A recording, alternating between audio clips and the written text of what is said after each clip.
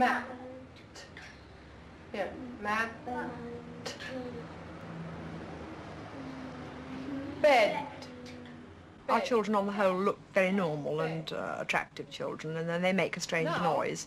And this is somewhat repellent to certain people. And I think there tend to be two responses. On the one hand, deaf, therefore dumb, which is of course not true. Dumbness comes simply because the child doesn't hear the sounds and can't speak. That's one point of view. At the other end of the scale, you get the person who says, oh, there's so much they can do nowadays. They think of gadgets and machines and balloons, and they imagine the problem is solved. And that response really is saying, I don't want to know. They can do so much. Well, the answer is, they can't. The classes are held in a converted garage of the two-man house down by the riverside. And it's here that Emma and two other deaf children learn their lessons with a specialized teacher of the deaf using cued speech. It's a method Mrs. Tuman heard about during a lecture, but then had to travel to America to learn how it worked. She became proficient herself, and then on her return found a teacher willing to try it, so they set up a private class. Cued speech is a way of making sounds that look alike on the lips appear different for a deaf person. Can I give you an example? Please. If I say pat, mat and bat silently, you won't be able to tell the difference between them. A deaf person finds it very difficult to distinguish between these, in fact impossible without additional help. Now, with cued speech, you give a little hand signal to indicate which of the sounds you're using.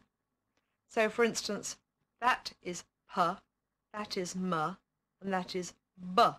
So if I go bat, you'll know that I'm saying bat rather than.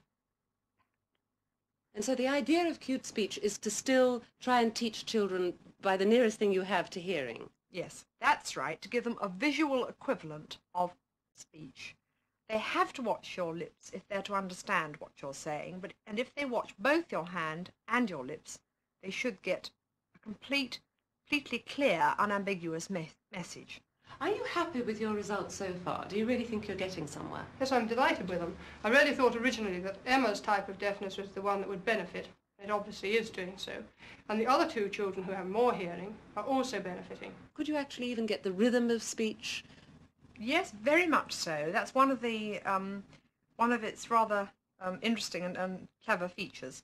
You can say, for instance, instead of saying this is a bowl, you can say this is a bowl, as we would say it.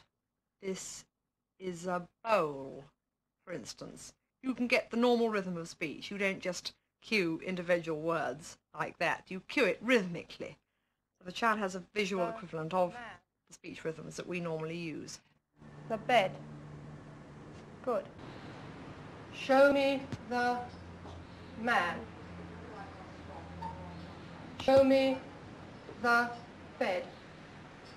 Show me the bat. Deaf children have little trouble learning nouns. It's the linking words like and, but, with, was that can't be demonstrated by just pointing. This is a problem that could be overcome with cued speech. Can you give me an example of how the linking words can be confused? Yes, I think the simplest example is in words it is and it isn't. If I say it is raining, it isn't raining. Shall I say them without voice, and then we will see what I mean? Which am I saying? It isn't. No, I'm saying it is raining. Oh, I do see what you mean. And yes. there you have precisely the opposite meaning, but the little "nt," which shows that you're using a negative form, you're denying something, just isn't visible. Well, now, why is it that, to me, cued speech is completely new, and I'm sure it probably is to most of our viewers? Well, no, indeed. I think one could say that a lot of teachers have only just heard of it. Well, this is partly because it was only invented in 1965, and partly because it's an American invention, and partly, too, because things move very slowly in this kind of educational world. People get committed to certain ways of doing things, and they're human, and they don't like changing. They're happy, so this is right.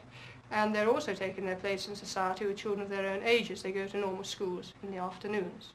Exactly where they will go when they leave here is still in question. Alistair is leaving at the end of this term, and he will go to a normal school.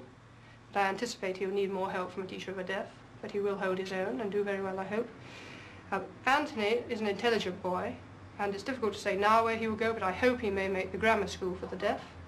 And Emma, I hope, will make a secondary hearing unit, but it's still too early to say.